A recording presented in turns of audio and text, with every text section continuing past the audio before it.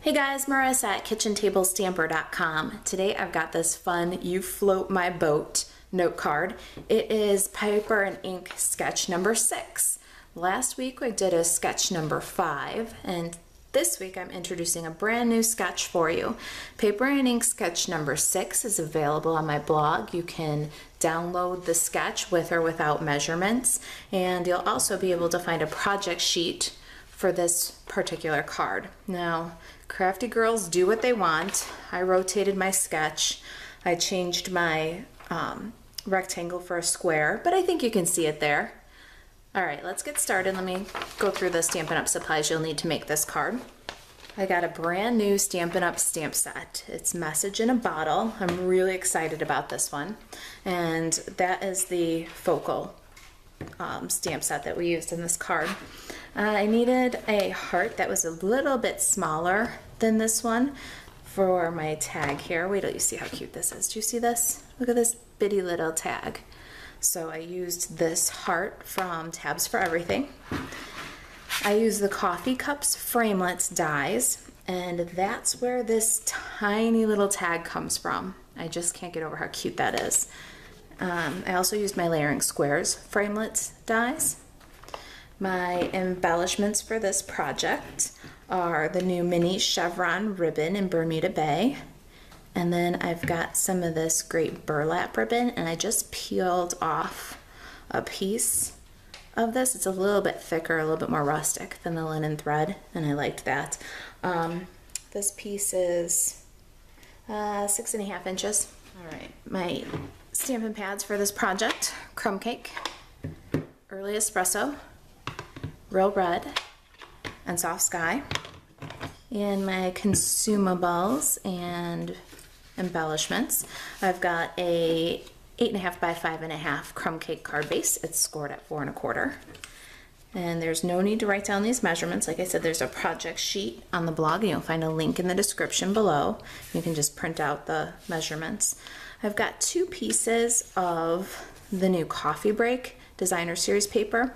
This is 1.5 by 5 1/4, and this is 3 by 5 1/4. I've also got a piece of the new Be Merry Designer Series paper, and this is a 1/2 inch by 3 1/4. I have Layering Square framelits, and this is 2 5/8 square, and it's matching scallop in Real Red. I've got a piece of Soft Sky cardstock. It's 1/2 inch by 3 1/4 for our greeting. And then I have some scraps of Whisper White, and the scraps of Whisper White are for the hearts and the bottle and the little tag. And I don't know what I have here. 2 1/4 by 3 1/4 and 3 by 1 3/4. I might not even need all of that. I just wanted to have more rather than less. And I've got 2 pieces of the mini chevron ribbon. I'll show you why in a minute. They're about 7 inches long. All right, let's get started here. We'll do some stamping. I'll get the Stampin' Pierce mat and some ink pads, and I'll be right back. Okay, I've got my bottle image, and I'm going to stamp that with Soft Sky.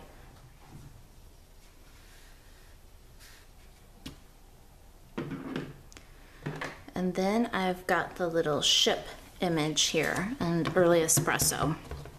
I'm going to ink that up real good so that that boat comes out nice solid brown.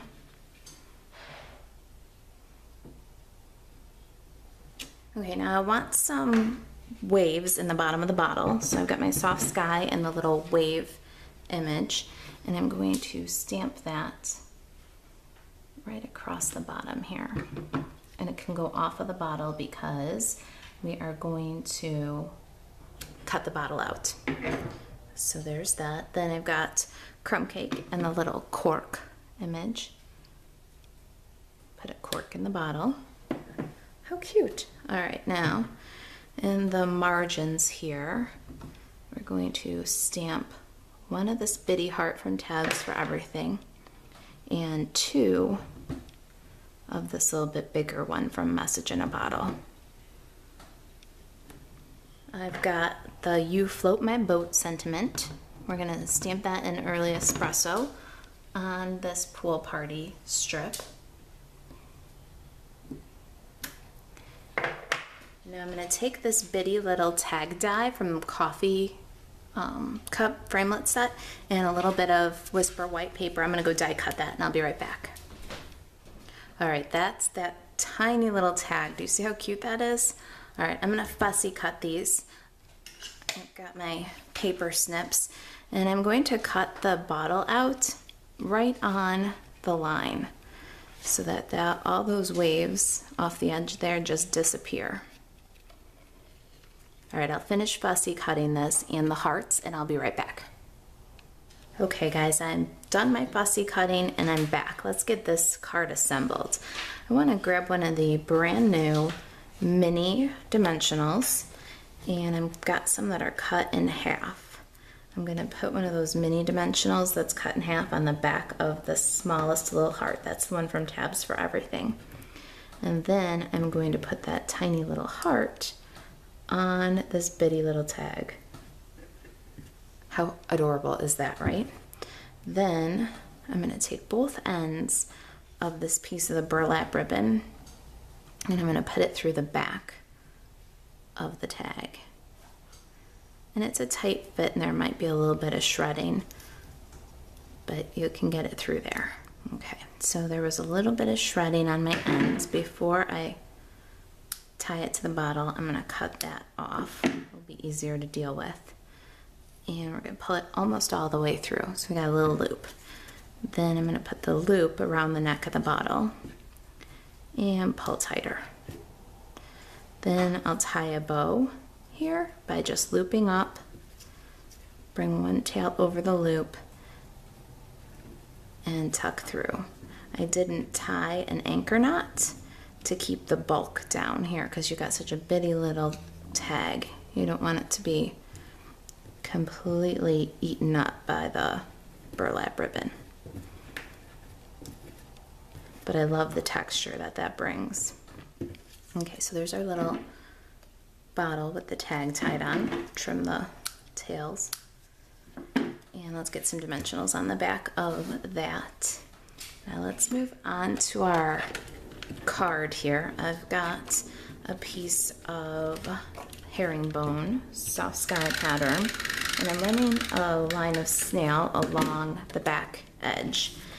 Now I'm going to use my grid paper and I'm going to use that to get this perfectly square, nice 90-degree angle and exactly 4 inches wide. So we'll line this up along the bottom so this line is straight.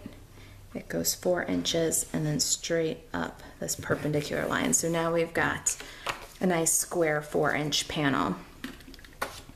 Now I'm going to grab a little bit of fast fuse here and go across where the two papers meet. And that's how we'll adhere our ribbon. So we've got the Bermuda Bay mini chevron ribbon and I'm lining it up along the soft sky paper and then I'll just wrap the tails to the back and tuck it into that fast fuse. So there's our ribbon across the front of the card. Let's grab some snail adhesive and get this adhered to the card front.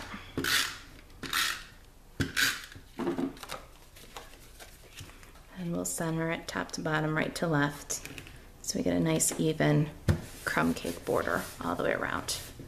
Whisper white square, we want to add our sentiment banners before we adhere it to the real red scallop. So I'm going to cut a little dovetail in the ends of both of these banners.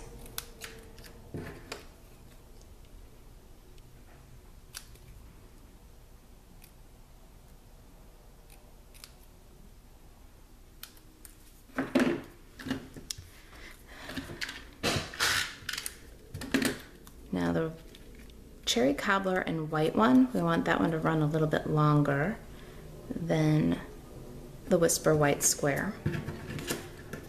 And we want the soft sky to run shorter than the Whisper white square. So I've got some snail on the back there. I'm going to roll the end and then overlap. All right, looks good to me. Now we'll flip, cut off the excess, and then we'll snail this Whisper White piece to the real red scallop.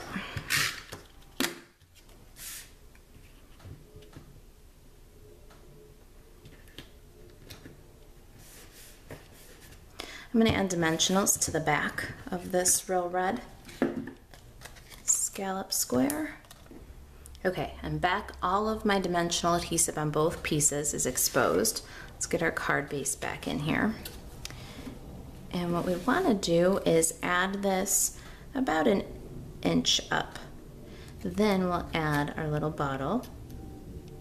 And we want that to tip up so that the boat's sailing level. Ah, how cute. Now I've got two more little hearts here that we fussy cut, and we're going to use those to embellish. So I got a little multi-purpose liquid glue. We'll glue one on the corner of the bottle, and we'll glue one over these two banners. Last, let's embellish with some more of the Bermuda Bay chevron. I've got my other 7.5 inch piece here and just slid it underneath.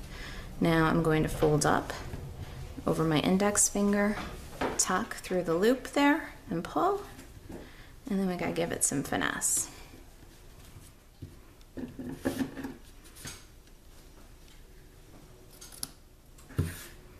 And we'll trim the excess and give these a nice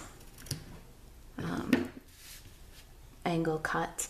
And then I'm going to take just the tiniest bit of this fine tip glue pen. It's a clear glue, and I'm going to glue along the edge of the mini chevron ribbon. I've found that if you handle it, it tends to unravel a little bit.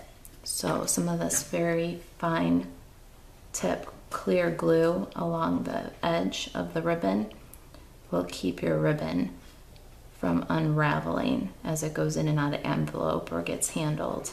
It just needs the littlest bit, and you can kind of tuck it into the edge of the ribbon, and then you want the ribbon to kind of hold up while it dries so it doesn't get glued down to the card.